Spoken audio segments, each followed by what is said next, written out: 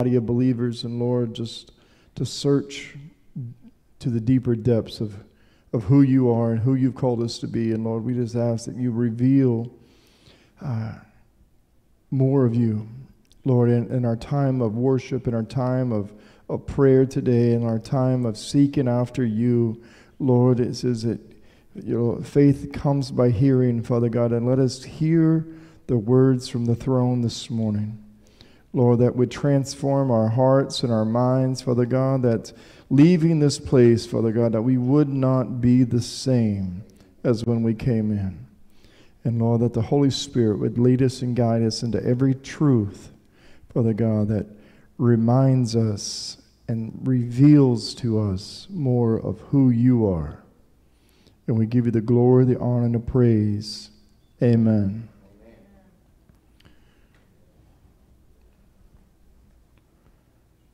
This morning, I'm going to do a teaching on Romans chapter 11. Romans chapter 11. Pretty much be in this chapter the whole time. And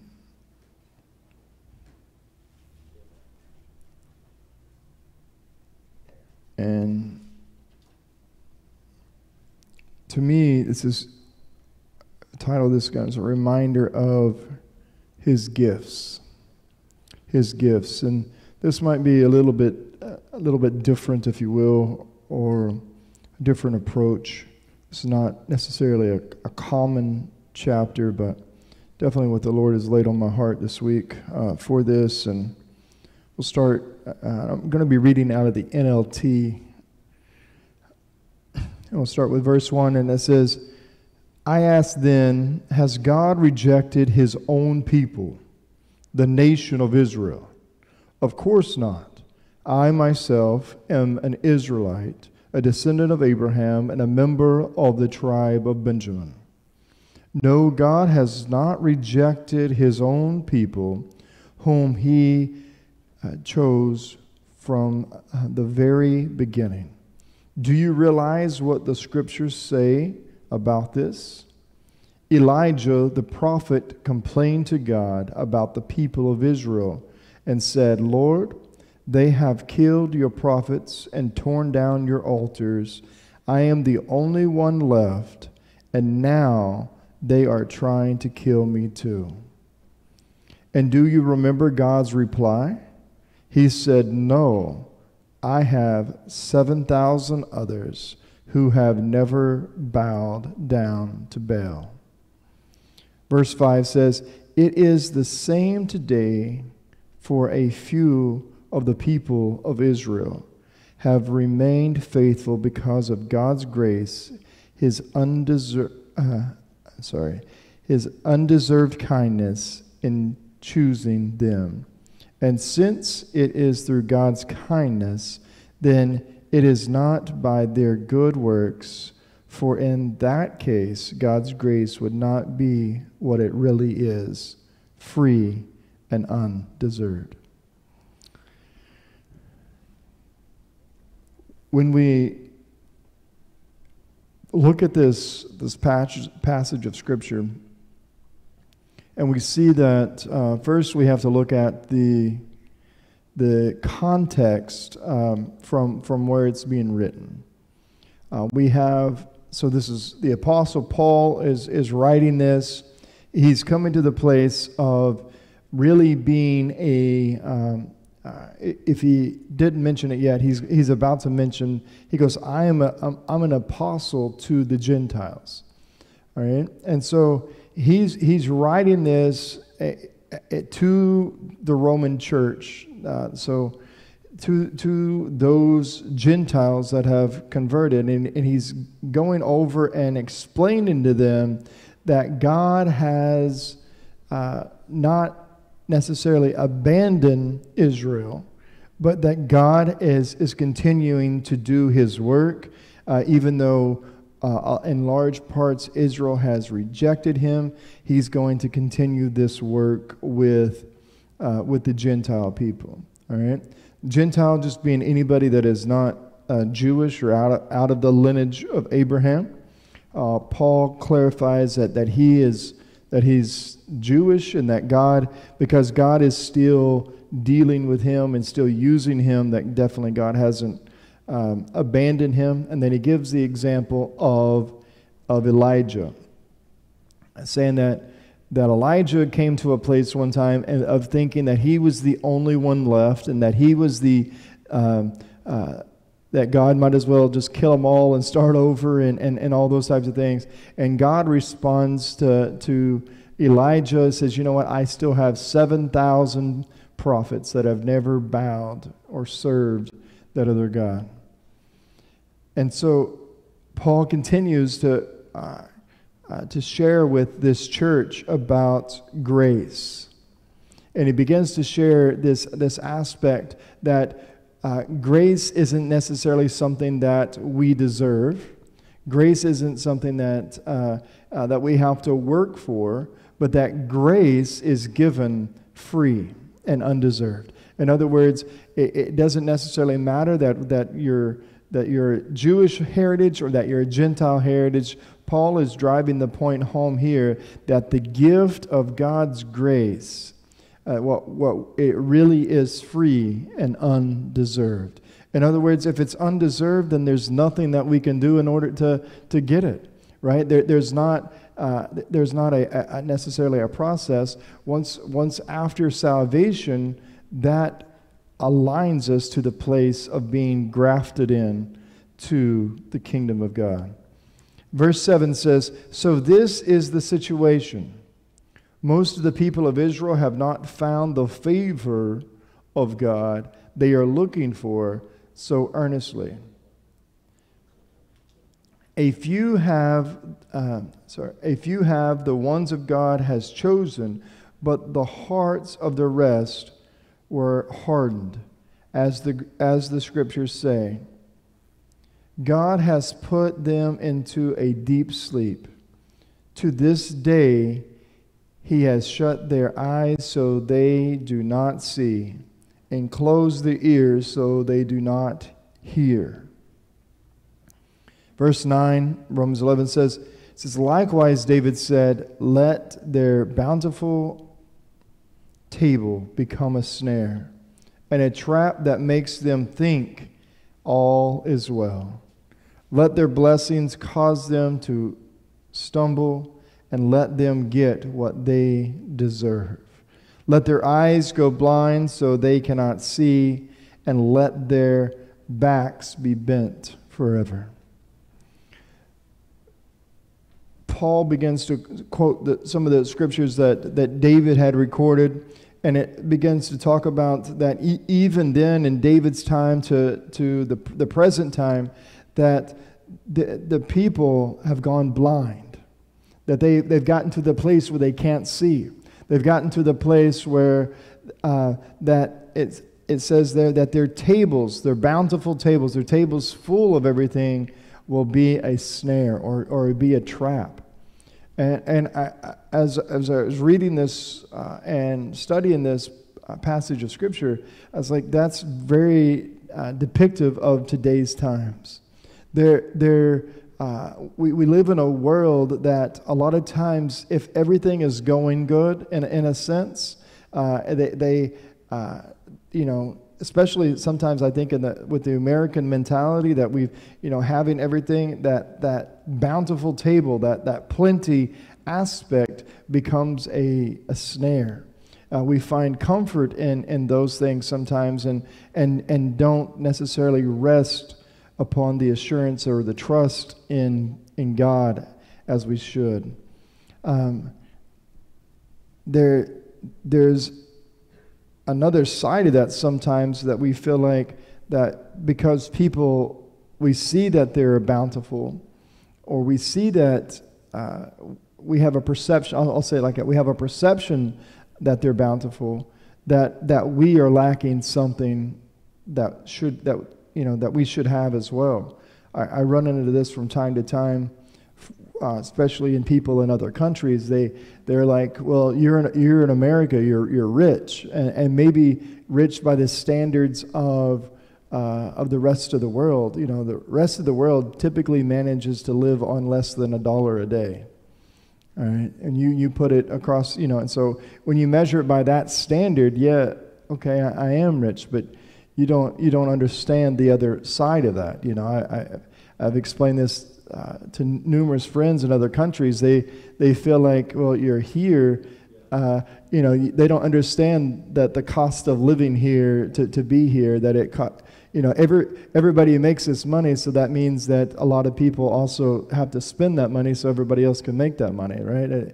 And so it's a two-edged sword sometimes when we look at it that way.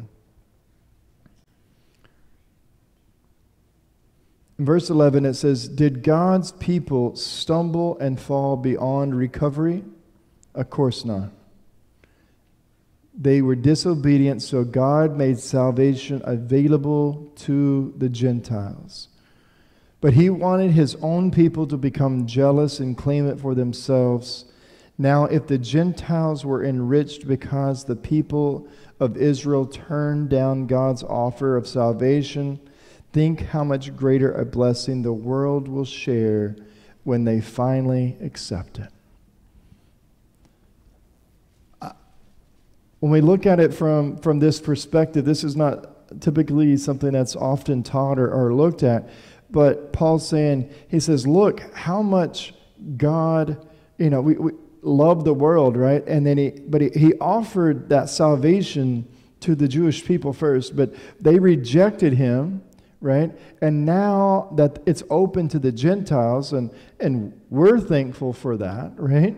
And he said, how much better is it going to be that this whole world receives the blessing and accepting Christ as their Lord and Savior?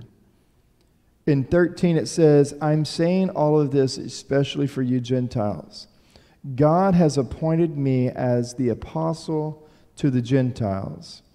I stress this, for I want somehow to make the people of Israel jealous of what you Gentiles have, so I might save some of them." Paul's heart here as an apostle, so we look at the word apostle and what that is. Apostle is somebody that is building, all right? That's the purpose of an apostle, all right? This is a word that often gets misused in our church culture today.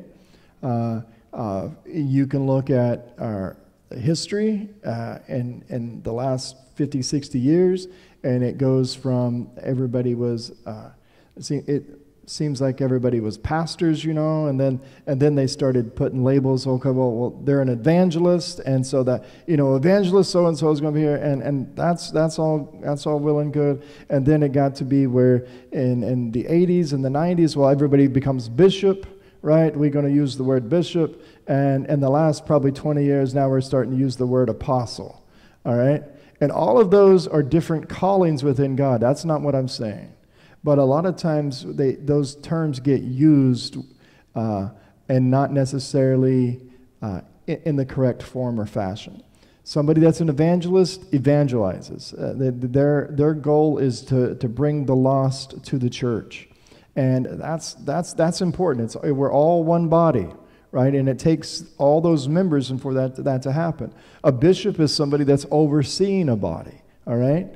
And so, but an apostle is somebody that is building. Now that could be a physical buildings, that could be, or in spiritual aspects, somebody that's building ministries, somebody that's building places, you know, where it might be schools, it might be orphanages, it might be places where the Word of God can be instilled and taught. That's the work of an apostle. And so when we look at Paul saying, he says, look, my goal here, he goes, I want to share this with you, but I really long for the people of Israel to, you know, to grasp the blessing that God has for not only the Gentiles, but for them as well. You know, sometimes that word here is jealous, and it kind of has a negative connotation about it. But that's Paul's heart speaking there. That that I might save some. You know, that's reiterated in his letters in the Corinthians church, right? In 1 Corinthians 9 and 22, Paul goes and talks about, he says, I become all things to all men that I might save some.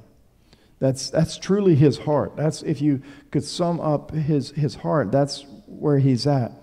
And he goes on in verse 15 here in Romans 11. He says, for since their rejection meant that God offered salvation to the rest of the world, their acceptance be even more wonderful. It will be life for those who were dead.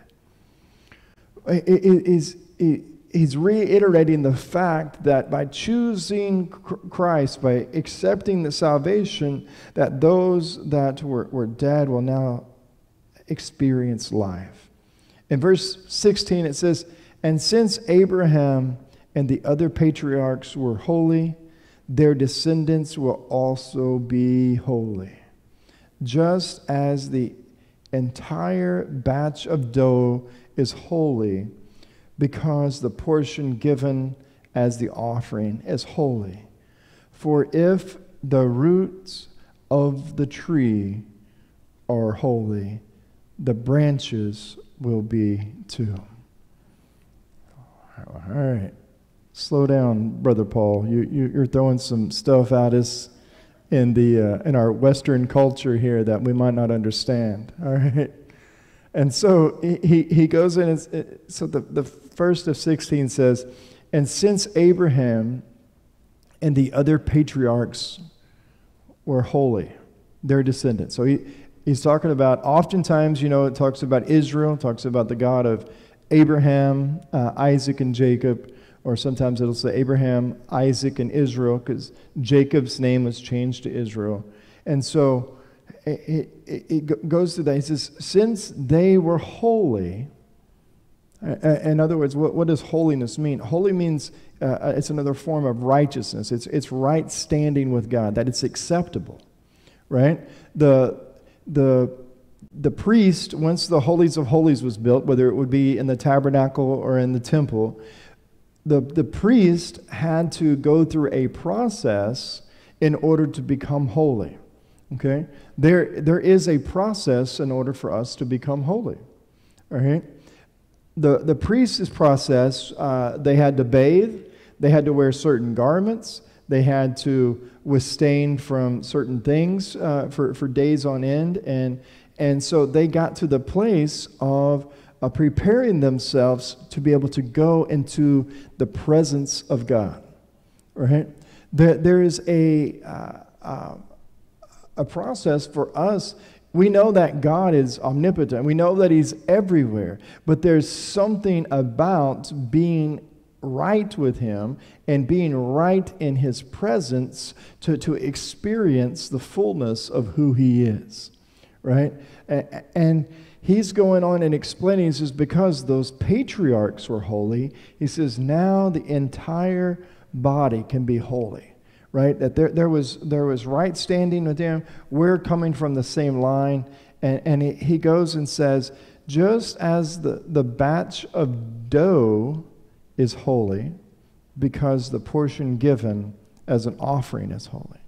What Paul's referring to is after the harvest. Okay, after the harvest, they would gather, all the wheat has been gathered up, and they would begin to make bread. All right, and the custom says that they would begin to make a loaf or a batch of bread, and it was their tithe.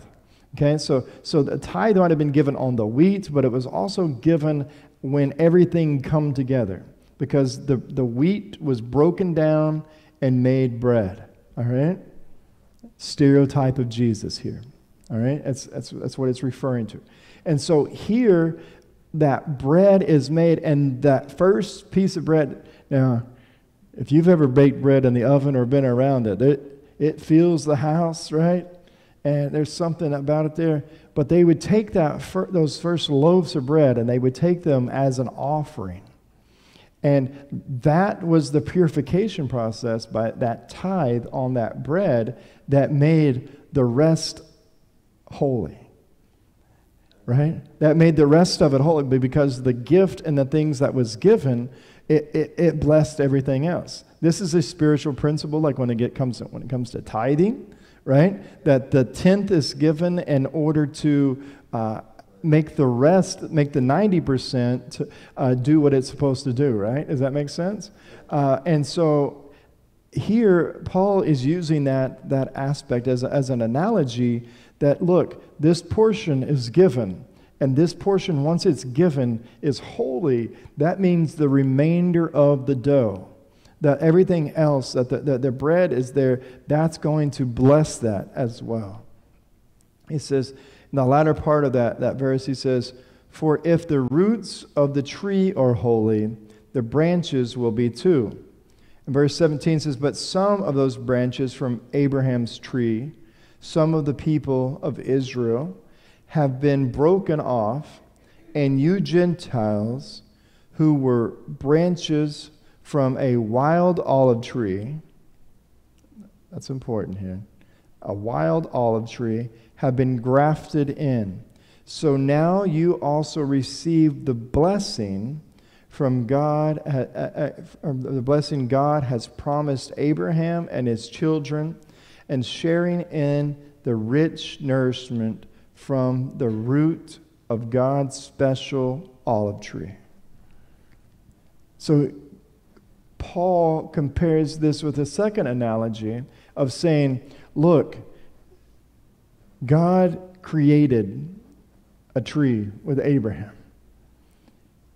And it seemed like it was just a single tree at first, right? And it began to grow, and a lot of the tree has rejected God. So there was branches broken off and cut off. And we could definitely refer back to John 15, where it talks about the vine and the branches and those things. But here he says, but you were a wild olive tree.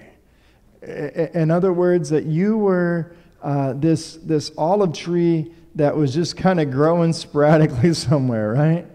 And he says, and think about the gardener. If you've ever seen anybody graft a tree in, it's kind of amazing. They take this piece, and the original tree has to be cut, and then the grafted piece has to be cut, and they have to take it and they bind it, and then after a while, you can't tell the difference between the two, right? And that's Paul's beautiful analogy about us being grafted in, that there's no separation between what Abraham had to now what we have as Gentiles. He says, well, you may say those branches were broken off to make room for me. Yes, but remember, those branches were broken off because they didn't believe in Christ. Paul's saying, hey, check your theology here, right? Don't think too highly of yourself that those things were removed so you could be here. But the reason that they were broken off is because they lacked belief in Christ. They rejected the chief cornerstone, right? They rejected Christ himself. And it says, and you are there because you do believe. So don't think highly of yourself, but fear what could happen. For if God did not spare the original branches, he won't spare you either. So God has a standard, right? God has a standard that we must live by in order for us to be grafted and stay within the tree that he has planted, right? In verse 22, it says, notice how God is both kind and severe. He is severe towards those who disobeyed, but kind to you if you continue to trust in his kindness. But if you stop trusting, you will also be cut off.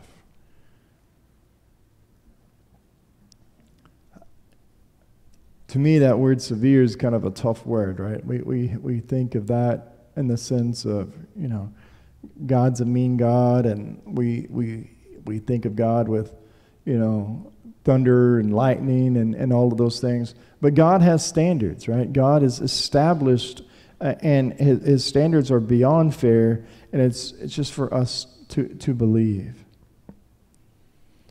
In verse 24, it says, "You by nature were a branch out from a wild olive tree. So if God was willing to do something contrary to nature by grafting you into his cultivated tree, he will be far more eager to graft the original branches back to the tree where they belong." How many knows that there's enough for God, right? That made me think, my grandpa used to sing the song that there's room at the cross. Though millions have come, there's still room for one. And to me, that's a good reminder of how big God is, and that it's not necessarily that we're grafted in and somebody else is going to be left out. But everybody that's left out is left out because of choices.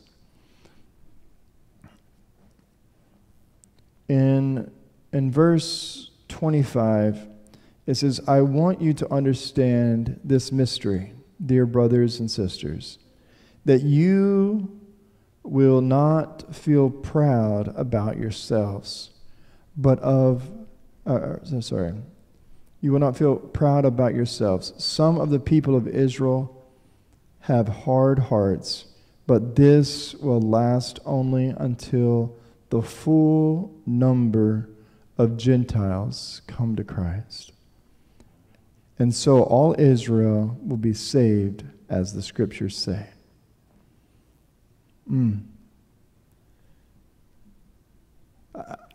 This was one of those passages that I'd heard a lot I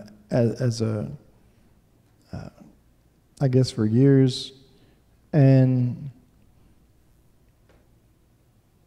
reading it in this different translation, or in the NLT as opposed to the King James, we see that it's a little bit different here, but some of the people of Israel have hard hearts, but this will last only until the full number of Gentiles comes to Christ. That word "full" in the Greek, it just escaped me. It is. Let me look. I know it might not be as important to you, but it's important to me to. Pleroma, the word pleroma. And basically that's the same word that gets used with the infilling of the Holy Spirit. It's the same, that was basically just, it's the word that gets used for a fullness, right? It's maybe even the same word that they would use like to fill a ship or something like that. But that, when we look at that scripture, but this will only last until the full number of Gentiles comes to Christ. This is a prophetic scripture, as he's talking about that the Gentiles fully come to Christ, and he says, and then so all Israel will be saved, as the scriptures say, right? It talks about that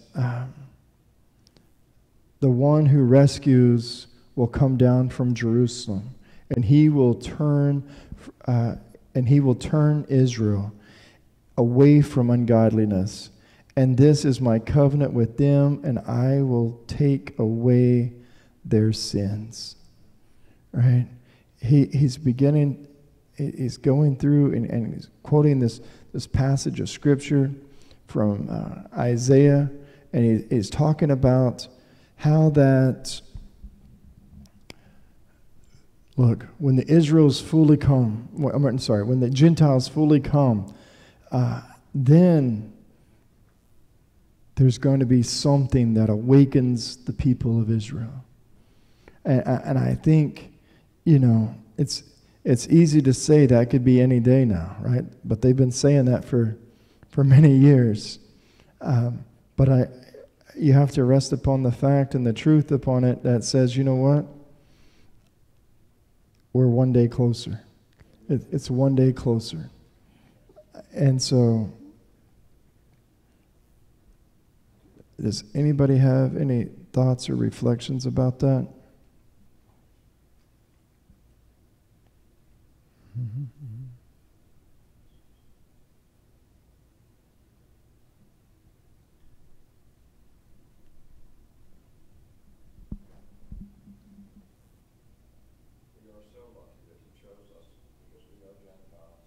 Mm-hmm.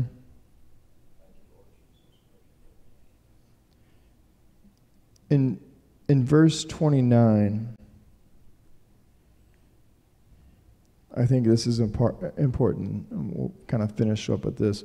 It says, "For God's gifts and his call can never be withdrawn."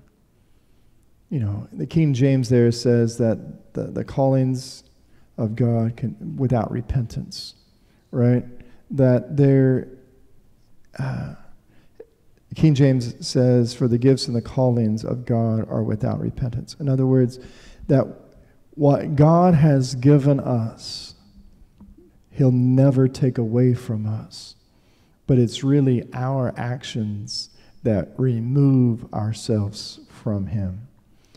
That's true. That's true as the church. That's true as us as individuals. No matter if we're in that place like Elijah that felt like that he was all alone. We all go through times like that. But God is faithful. Amen. God is faithful that he continues to give and he continues to intercede on our behalf. And it's up to us to understand and to be grateful and to be humbled that he's grafted us in, that he's brought us in, that he's made a way.